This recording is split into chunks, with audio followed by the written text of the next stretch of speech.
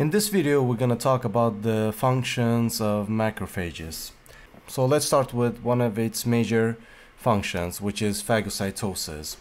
A macrophage does not only phagocytose bacteria, it can phagocytose many other substances. But let's start with bacteria. These red dots represent the bacteria, and the blue one is the macrophage. Usually with help of some opsonizing agents, which will mark the bacteria, the macrophages will engulf them, and once they are engulfed, we call them phagosomes.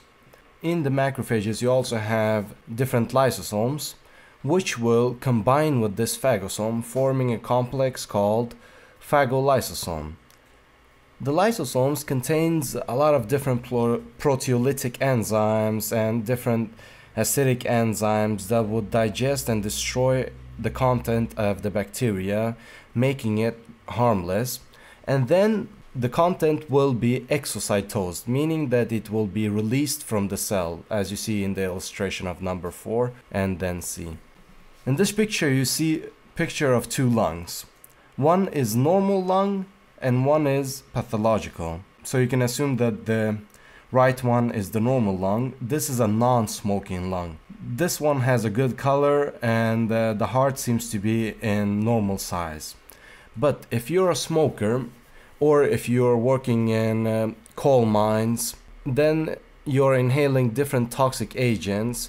Just consider that cigarettes contain 40 to 60 different carcinogenic substances, meaning that substances that cause cancer, and thousands of different other chemicals, amongst others tar. Once you inhale these different chemicals, your alveolar macrophages will engulf them and digest them, but they cannot release them completely, so this will cause a discoloration of your macrophages and eventually discoloration of your lungs. So you see to the left, the lungs are quite black. This can also occur if you have been working for a long time in a coal mine. Then you will get a condition called coal workers' lung, or also known as coal workers' pneumoconiosis.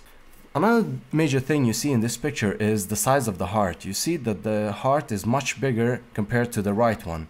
This is due to that if there is a problem in the lung, the heart needs to pump harder, and if it needs to pump harder, it needs to grow in size, and therefore this can eventually lead to different other problems such as future heart attacks or heart failures and many other diseases. So don't smoke. Another place where you can see macrophages is in people that have tattoos. You have probably seen that many people that have gotten tattoos, after a couple of months or even years, the tattoo starts to fade out. And this is due to that macrophages digest the pigments of the tattoo material. And this will cause the tattoo to become faded out. Another major function of macrophages is angiogenesis and fibrosis. These will be connected together, so we'll talk about them all together. So fibrosis is essentially a healing process that is not commonly complete. This usually leads to scar formation. And for this to happen, the macrophages play their role by releasing different cytokines, which are your chemical messengers, that will enhance your fibroblasts to secrete more proteins and form a groundwork called granulation tissue.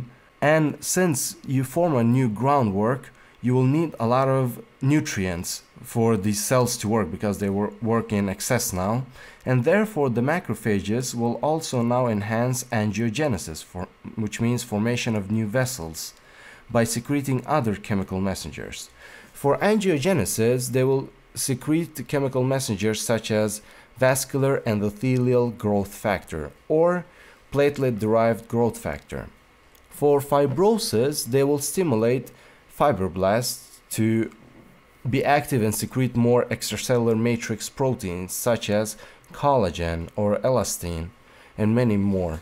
But the most important one is collagen. This will be enhanced by chemical messengers such as fibroblast growth factor, platelet-derived growth factor, vascular endothelial growth factor, so these have several functions. but the most important one will be a chemical messenger called transforming growth factor beta. These will stimulate the granulation tissue formation and eventually scar formation. In this picture, you see the final processes of this scar formation. This is a histological picture of the liver. These pink parts represent your normal hepatocytes, your liver cells. And these separating bands will represent the different excessive use of collagens. This is the later stages of liver cirrhosis, which can eventually lead to many other problems. And you can assume what the most common cause of this can be. It's usually alcohol. Another big function of macrophages is its action as an antigen presenting cell, abbreviated APC. This can be seen, for instance, if you inhale some substances. The alveolar macrophages will engulf them and digest them, and then they will go and express a molecule called major histocompatibility complex type 2, or also known as human leukocyte antigen type 2. These will present it to your different T helper cells, which will help them to differentiate either to type 1 or to type 2. And these will be seen in the videos about type 1 and type 4 hypersensitivities.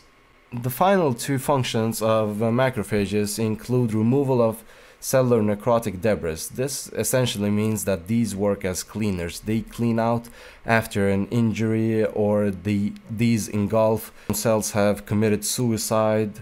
These are essentially the removals of different types of debris, which is essentially unuseful material. Your macrophages can even become harmful to you. These can cause a tissue destruction. Some toxins can overstimulate them, so the macrophages will now release a lot of its harmful proteolytic enzymes and proteins that can be harmful for normal, healthy human tissue. In the next video, you will see the different types of macrophages.